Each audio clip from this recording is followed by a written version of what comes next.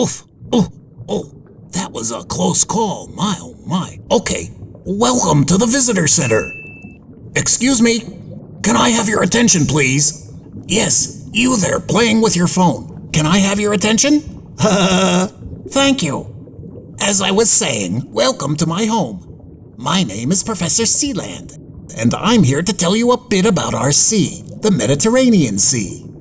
It's my home, and I'm hooked on the pleasure of hosting you in the depths of a clean Mediterranean Sea. Allegedly. What can I do? Cry about it?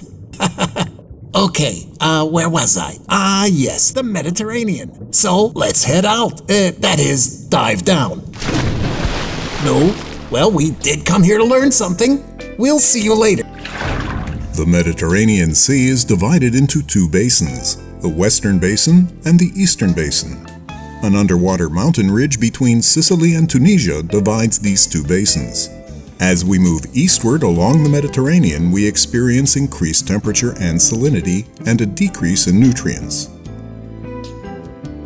Because of the Mediterranean's geohistory, most of the local marine species originated in the Atlantic Ocean, and the further east one moves, the number of species decrease.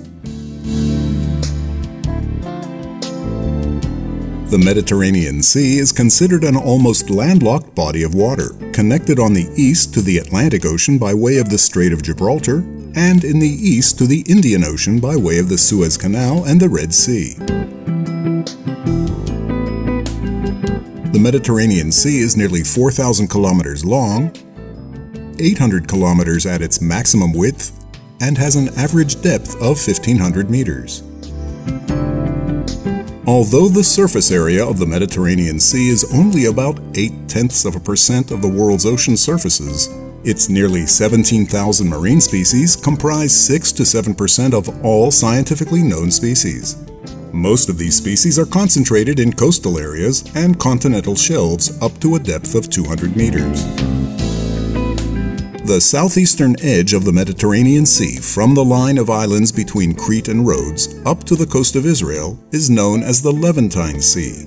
Water temperatures in the Levantine Basin vary between 16 to 18 degrees centigrade in winter, up to 30 degrees centigrade in the summer months, and climatically speaking is considered a subtropical region, while the Western Mediterranean is considered a warm temperate sea.